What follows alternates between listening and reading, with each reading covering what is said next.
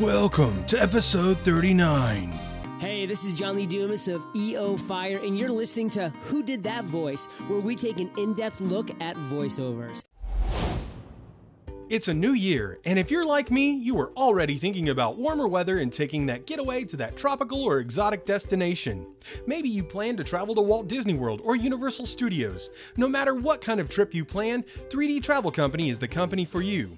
Just visit 3dtravelcompany.com and let them know that Trenton sent you from Who Did That Voice. Or you can book on www.whodidthatvoice.co and click the Book Now button. For a limited time, Who Did That Voice listeners can receive a Disney gift card for qualifying Disney and Universal trips booked and traveled by the end of 2017. Book today and travel away. Welcome to Who Did That Voice, the show where we take an in-depth look at voiceover. And now, here's your host, Trenton Larkin. Hey everyone, and welcome to the show. You're listening to the second half of the interview with Pat Fraley on episode 39. So if you haven't heard episode 38, please listen to that first and then tune in for this part too. Hey everyone, and welcome back to the show. Today's special guest hails all the way from Dimension X. He's Krang from the 1980s Teenage Mutant Ninja Turtles. This is Krang. Report to me at once. My legions are waiting in Dimension X to storm into this world and crush it. Today's special guest hails all the way from Gotham City. That's right, folks. He's the lovable Batmite from Batman the Animated Series. Greetings, dynamic duo. I'm your biggest fan. What is it? I just want to help. Just want to help.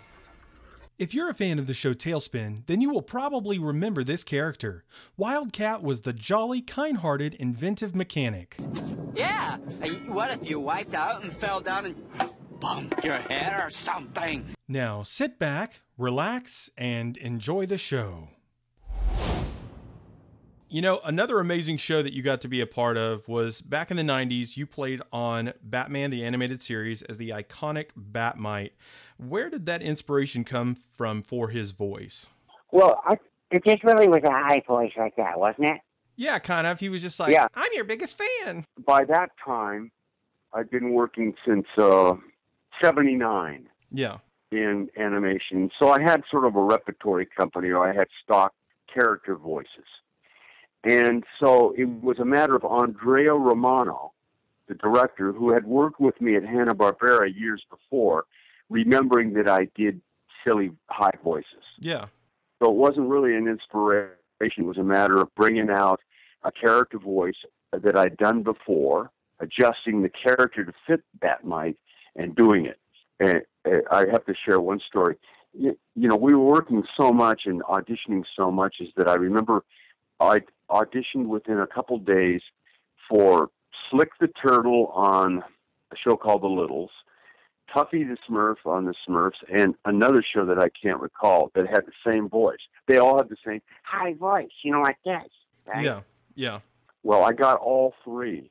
And so here I am on ABC, NBC, and CBS, those days the networks, Yeah. doing the same voice for three different characters. I thought, oh, my career's over. Well, it turned out they never watch each other's shows, so I got through. That's fantastic. You know, but it is part of just pulling from the repertoire of what you have sometimes to continue on with your career. So It's the basis of how we do it. When I first came to Hanna-Barbera and I worked with Dawes Butler and Don Messick and Frank Welker and Michael Bell and John Stevenson, Joni Gerber, June Foray, all these luminaries that I'd grown up with, by the way, listening to. In cartoons, it was just a shock. I mean, imagine it's like I walked in there and I hear these voices that I heard at 9 years old. I didn't even know their names. But what happens is I thought first month or so, and working with Mel Blanc, I go in, I thought, I am out of my league. These people are creative geniuses. Well, after about 2 months, I realized, wait, that's the same voice he did then on that other show. He just changed the dialect. Oh, that's the same character as this. And I realized that they were doing what I learned to teach, and that's just adjust different elements of a character voice. And sure, the character itself, the inner part, was different, but the sound of the voice was a matter of adjustment. And so these wonderfully creative people were really leaning on management. They sort of were like a talent agency, and they only had 5 people, so they learned how to work them really well. And that was an eye opener to me, and an encouragement, because they did so much work, and I knew I wanted to and would. Absolutely, Pat. Well, thank you so much for sharing all that, especially the fact that you were able to work with Mel Blanc. That's just super fantastic, and I definitely look up to him, as I know many people, especially in the industry, do. So yeah, that was a thrill, because I always loved that. He was one of my favorite characters. And, with that funny voice with a, lateral lisp. Yeah. Actually be put in prison for the scenes I'll steal. Well, what really shocked me was when you're in the room with him and he's doing it, you get much more of an impression of the character rather than the voice. He was so arrogant and full of himself and vain as that duck. And I realized that it wasn't just, I was attracted by the voice, but the character and the performance is really what, in all his characters, was so dynamic. Yeah. He was a very dynamic performer, powerful, with a lot of energy. Now, Dawes Butler, who did so many voices on Hanna-Barbera shows, Huckleberry Hound, and all these other shows, he was the best actor, being a versatile player. And if you look at them both as versatile character actors, he definitely was the best actor in the group. Well, my favorite thing that Dawes did was playing Elroy Jetson. So yeah, I asked him about that. Here he is, and I remember he was in his 70s when I worked with him, and he'd actually had a small stroke, and so he had to memorize the line or have it read to him, and then he'd perform it. And I was in the Jetsons in the tail end of it, and I went to Dawes. I said, "How do you play this kid? How do you play a kid in your 70s?" And he said, "Well, Pat, everything's new. Everything's new. To a kid, it's the first time. So he'd go, 'Hi, Dad, where's Mom?' Like he's never missed her before." Yeah. Everything. "What's for dinner?" Like he's never had dinner before. Yeah. So it was all that newness, that freshness of approach that really fueled Elroy, that little boy. I mean, that cast of characters was just unique. And so many people talk about the Flintstones, but the Jetsons, to me, because of the futuristic aspect as well, I think was always my absolute favorite of those two. So yeah. It was a clever show, and certainly was in the old Hanna-Barbera style, but I think it was well written too for what it was. It had some good writing on it. And I don't recall, maybe you do, but I think like the Flintstones, it was a primetime show. I believe it was. It wasn't a Saturday morning show. Yeah. Yeah. And so they had a bit more money for the writers, and I probably had a bit more time to do those scripts. I believe you're right, because I know a lot of people seem to remember the Flintstones more, strong, there's more of a strong image in their mind of Flintstones versus the Jetsons. And I think that is because it was a primetime TV show. Yeah, and I think they definitely had in mind to make a double-edged show, which, when you think about it, with Warner Brothers and all of the theatrically released cartoons, because, it was 1958 before Hanna-Barbera started making shows for kids. But when you look at the Flintstones and you look at the Jetsons, and this is a tradition, Pixar's this way, there's 2 levels, one for the adults to enjoy and one for the kids to enjoy. Yeah, absolutely. Double-edged shows. Yeah. And for example, I have to bend my mind in a different direction. Right now I'm casting and going to start an animated program, which is for 6 to 11-year-olds. Wow. Well, you don't have 2 levels. And I learned this back in the day when I was actually writing for Sesame Street, and they gave me the challenge and my partner to write a couple animated shorts to teach kids how to count to 4. And we'd put in these scripts, and they go, "No, it's too complex. No, it's simple, simple, simple." And that sort of reminded me that when you do a show for little kids, like Doc McStuffins and some shows, there's no other edge. It's not like Rocky and his friends, which is more for adults than kids, but kids like it. You know what I mean? Yeah, absolutely. Yeah. Yeah. But in those days with Flintstones, Jetsons, it definitely was for adults and kids. Absolutely. I would totally agree. There was a side to it that as I watch it when I'm older, I kind of go, hey, I didn't catch that as a kid. Oh, yeah. Yeah. Doing the research on you last night, I was like, holy cow. Like, I knew you did a lot, but this was like, holy cow, brother. But so far, this has been a blast, and thank you so much for the time. Oh, it's my pleasure. Real quick, when you were talking about Denver the Dinosaur, you said you were working with Cam Clark, and did you mention someone else, or was it just Cam there you mentioned from Turtles?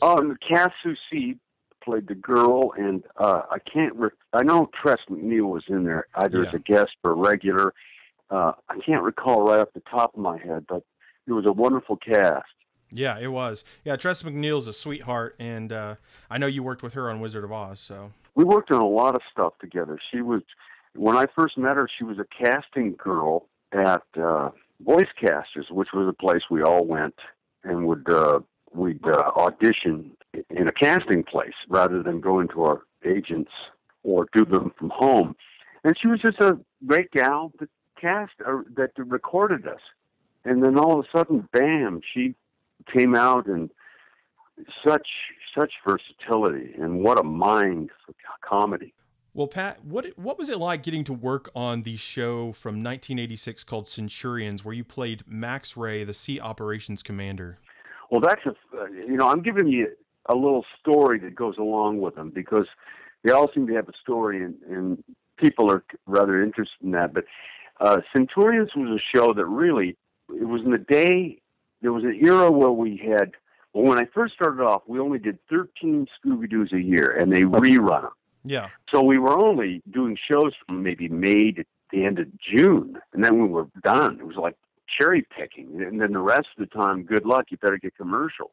Yeah. So then, with the success of He-Man, done by Filmation in 1983, I believe, they got huge numbers because they created cartoons for after school. That's when that started. And it just opened a floodgate to work, because we went from being cast in shows that would be 13 to 65 shows in the package. And they were going so strong that they really would just audition us, and we got the job. They had to work fast. They didn't have callbacks. It was very, very fast. So Centurions is one of those shows. Ruby Spears did it, I think. And the funny part was that previously, about a month earlier, I was doing G.I. Joe, playing the character of Ace, the Fly Guy. Yeah. Right? Yeah. And it was pretty much my voice, maybe a little bit tougher, And I got to one of the sessions, and I hadn't read the script, and we were doing the read-through. And I had gone on a mission at the beginning of the episode, and then someone asked one of the girls in the show, how's Ace? And she said, he didn't come back. And I'm looking at the pages, and I'm dead. I got killed. I went, really? Oh, thanks for telling me. So cut to about a month later, I'm up in Seattle doing something, and I have an audition for this Centurion show. And so I think, well, Ace is dead, so I'll use his voice for this character. So I auditioned, got the role. Meanwhile, in L.A., Neil Ross, who I did a lot of shows with, was thinking, oh, you know what? Fraley's Ace is dead. I'll use his voice. We both got cast. I got a call from the producer, and Michael Hack, and he said, I got bad news. One of you guys has to go because you have the same voice. Because they put it together finally, And I got Neil over to my office and said, okay, one of us has to go high and one of us has to go low, because we're tenors. Well, he was a little higher. So he went high with his character, and I went as low as I possibly could. I was the first character that I really went low on. And so poor Neil, I'd gone to the producer when we started recording the shows and said, look, I'm in the basement. I can't go lower. Okay. Poor Neil. Every session, he must have got the note 12 times. Higher, higher, higher. He had to go higher on every show. But that's how that came down the pike. And I think we did about 65 shows on that. Well, that's fantastic. Yeah, I know the show was, it's one that I remember from my childhood, but not vividly. But it was one of those that just left an imprint on me that was like, wow, you know, it was action packed and these guys had these like crazy suits that were like, what is that? And, you know, these, you know, almost like a superpower of sorts, but, you know, they were just like, you know, armored soldiers, kind of like, you know, G.I. Joe or something. But it was just a unique spin. Yeah. We had exo frames, and I think I went under the dirt, and another character could fly. And yeah, I got to tell you another funny thing. At that time, I think there was the FCC or somebody came up with the shows had to have, or networks and stations had to have a certain amount of educational content.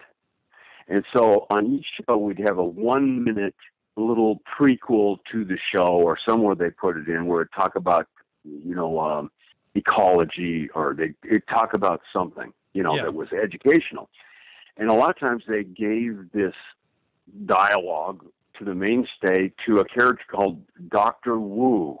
Now, Dr. Wu was a character that did all the exposition, it turns out, in the shows. He'd give the guys their mission, and the gal. Yeah.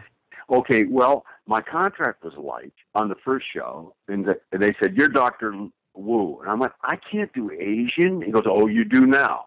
So I did this horrible, you know, I had this horrible, you know, I am told like that. It was really bad, you know. And so it come to find out, he does all the educational. The cast hated it so much and made fun of me so much that when it came time for me to do that, they'd all leave the studio. Oh, wow. They'd all leave the booth and go have coffee until I was done. Goodness. Yeah. That is crazy. Yeah.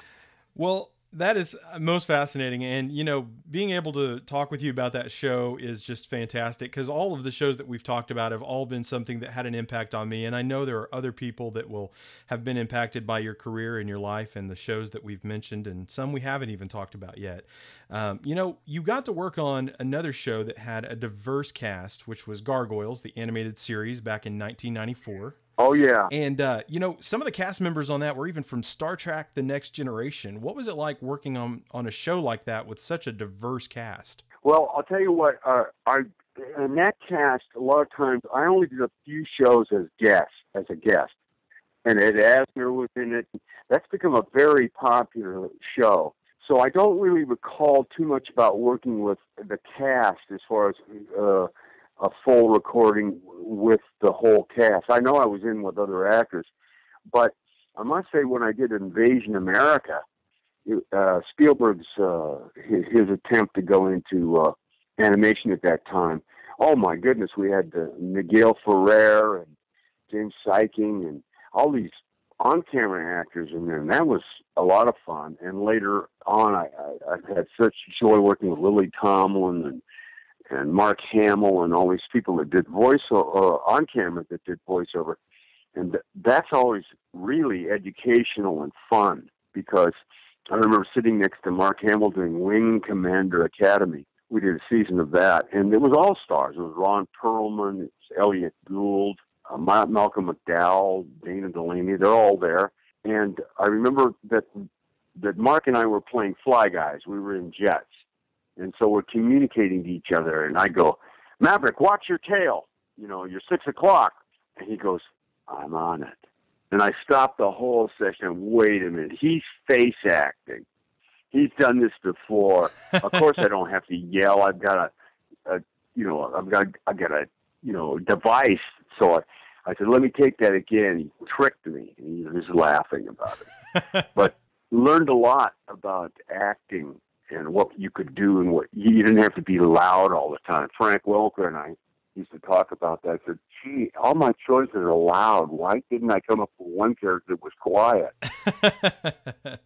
Well, that is fantastic that you got to work with Mark Hamill. I believe you also got to work with him on Red Planet, if I'm not mistaken. Yes, and also Incredible Hulk, and we became friends. I have a lot in common with our families and stuff. And Mark is funny because I do a perfect Mark Hamill impression. Okay, I can sound exactly like Mark Hamill, but this is a way time. And so I would do an interview, and I'd go into his voice and make fun of him. And so about 5 months ago, I think it was about 5 or 6 months, he was doing a circuit promoting the Star Wars film. Yeah. And I got a email message from one of my students saying, he's doing an impression of you. And I went, oh, yeah, well, maybe. And then I heard it, and it was, I don't know if anybody's ever done a bang-on impression of you in front of you, but it's creepy. It's weird. And here I am driving my car, and he does me perfectly. I've never had anybody do a closer impression of how I talk. Wow. And you have to get back to him, but he got me back. I got to tell him he got me. That's fantastic. Well, Mark has definitely left an impact on the world just like you have, that's for sure. So that's cool that you guys have such a good friendship and that y'all have bonded so well through your connections in life and family. So yeah, he's an awfully nice man, Mark. Love him. He's a joy to work with, and he has all the stories.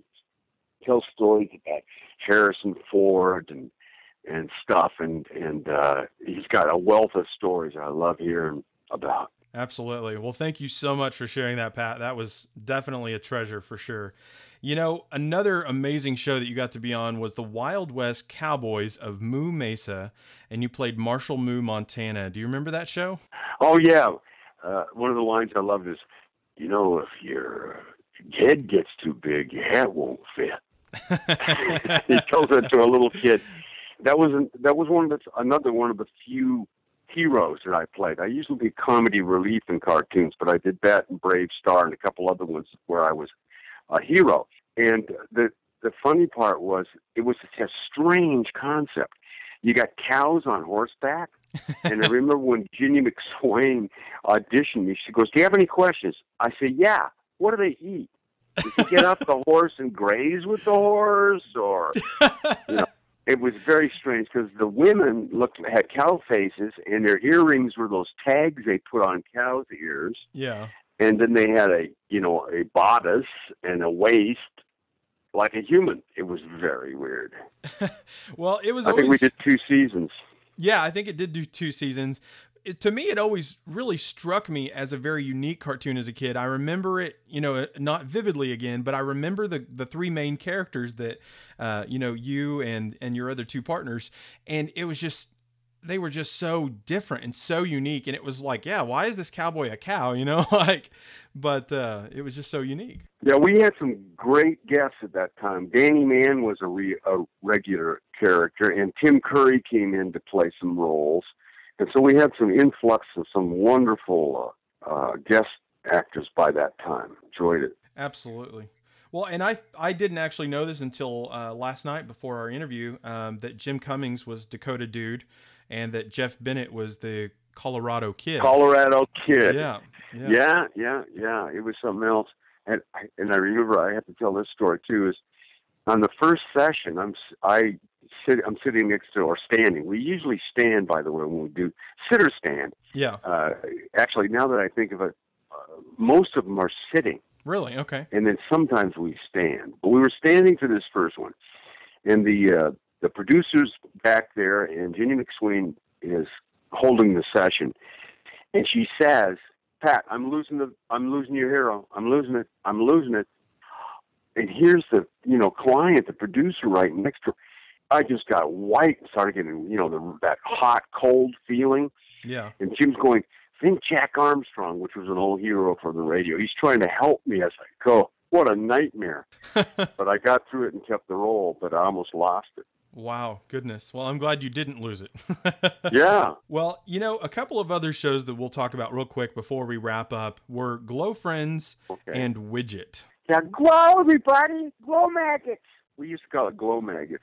Glow Howie Maggots. Mandel was in that show, too. And was he? And it was, just one of those silly ways of selling a toy. Yeah. We did 65 episodes, and I do recall one funny story. Is Frank Welker I met on my first day working. Everyone's worked with Frank because he does all the shows. Yeah.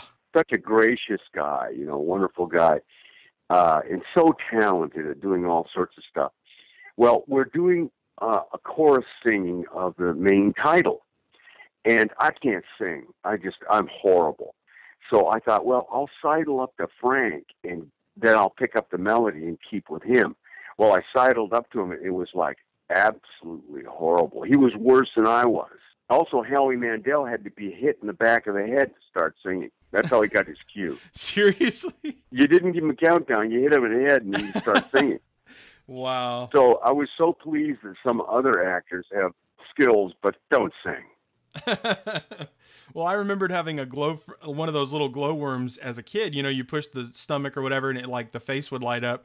And I was like, that was a cartoon? I was like, I didn't even remember that, but the theme song was super cute. So. Well, the idea a lot of times back then was that they created a cartoon show, and it really just was an ongoing promo for the toys. In fact, I think to this day, isn't Teenage Mutant Ninja Turtles still produced by a toy company? I believe, I know Nickelodeon is partnered with it, but I think Hasbro or one of those other companies is the parent, partner with them on that, I think. That's right. So, yeah. It was all about selling toys for years. And I think it's still kind of that way, but it's shifted a little bit from how it used to be, from when it was just solely for the toys. Right. Do you remember working on Widget as well with, I'm totally blanking out here. Russi Taylor. Yeah, that's it. In fact, I think I have the record in that show. I was not cast in it. So I was not a regular or reoccurring role. And we did 65 shows, and I was a guest on 65 shows. Wow. Yeah. Trust me, Neil, we had this couple that were explorers something, so I did a lot there, and then I got another role that they'd call me in on. So it was mercy casting. Wow. I got along with the producer, and he got me in every show. Well, that is fantastic. I don't think I've ever heard of anyone that guest starred on every episode. No, it was highly unusual. Absolutely. Yeah, you played one of the characters that I remembered was Mega Slink, who was kind of the, captor of different characters on the show and stuff. So. Yeah, I can't remember that. He was he was kind of like that little green Martian that Bugs Bunny has to deal with in the Looney Tunes cartoon. He kind of was like that, but he was yellow and wore red. But anyway, he was kind of like the evil Noah Ark, capturing animals and creatures. Trenton, we were working so much that we didn't see the shows. Yeah. You were lucky if you saw a quick image, right? And I don't think I saw one Widget show.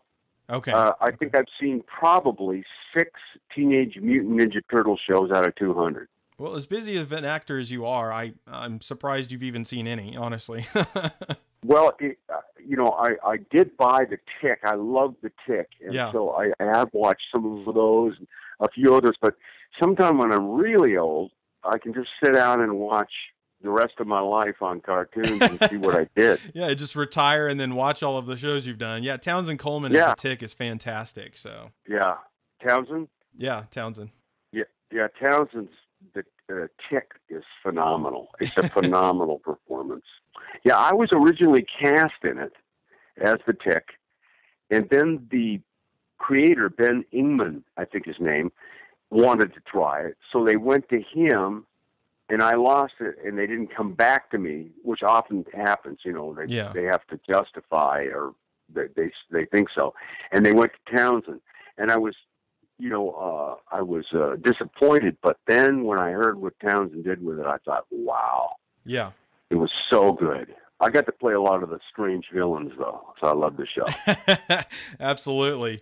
Well, Pat, in closing, I've got 2 final questions for you, and we will wrap this up. Do you have a favorite cartoon from growing up? And if so, what is your favorite cartoon or your favorite cartoon character? Well, I think it's got to be Warner Brothers and Daffy Duck, as I mentioned. Although when I was very young, I liked Donald Duck. I think I liked Donald Duck because he would have tantrums. Yeah. And so those were favorites of mine. When I went, I was not crazy about Bugs Bunny, but loved Daffy Duck because he was just out there. So it would be Warner Brothers that I really admire. Certainly Chuck Jones' direction of Warner Brothers cartoons, Roadrunner, a lot of that stuff I really liked as a kid.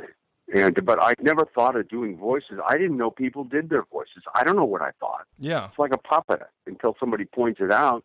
I just liked, and also in those days, when the color splashed on the screen in the theater, you know it was your time. Because I saw a lot of bad movies. I mean, they didn't start making movies for kids until I think I was 9. So we went to adult movies. And they were always black and white and boring. But at the beginning, there would be the opening title to Woody the Woodpecker or something, Popeye. And I remember getting a rush of something, I guess adrenaline, as a kid, knowing this is my time. Time just for Pat Fraley. That's right. Well, Pat, my last and final question today is, what is the legacy that you want to leave behind? Well, you know, I don't really think about legacy. I'm grateful to God for meeting my family's needs in a creative way. That's the best thing about it. I'm blessed that I've been able to do something that I've been passionate about, teaching and performing my whole career. So I just don't think of legacy. I'm pleased that I've been able to give people a respite from the harshness of reality, which each day seems to get worse. And I'm grateful for that as well. But legacy, you know, not sure whether I just don't focus on that. Well, thank you so much for sharing that with us. And, you know, I know everyone doesn't necessarily think about a legacy, but it is a question I like to ask my actors just because, you know, a lot of times the shows that they have created have left so much of a legacy, you know, behind just because of the impact they've had on people's lives and the way it's changed. But, you know, I understand that that's not something you think about. So yeah, well, you know, but it's an excellent question. And thank you. My answer's lame, but there you go. Well, nothing about today has been lame, Pat. Believe me. All right. And it's been an absolute honor and pleasure having you on the show today, Pat. Would you please just give us a closeout today as Krang? I would be happy to. Well, I've enjoyed the time with you, and this is the end of Who Did This Voice. Did I get that right, Curtin? Who did this voice? And I would add to this, who cares?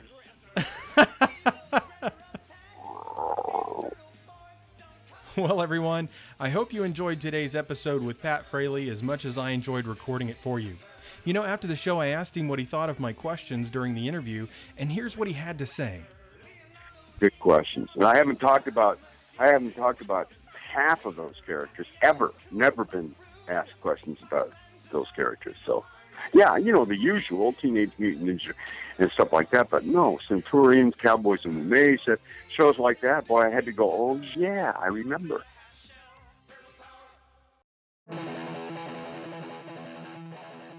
Well, everyone, that's all the time we have for this episode. Join us this Tuesday for our next special guest, Renee Jacobs, the voice of April O'Neil from the 1980s Teenage Mutant Ninja Turtles. You won't want to miss this episode.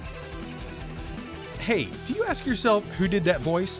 Well, if you do, go to our website, www.whodidthatvoice.co, and click on the Episodes tab. Choose an actor, pick their name, and see pictures from the different characters they've voiced in their career. Thank you for joining us today. We'll see you next time for more discoveries on Who Did That Voice.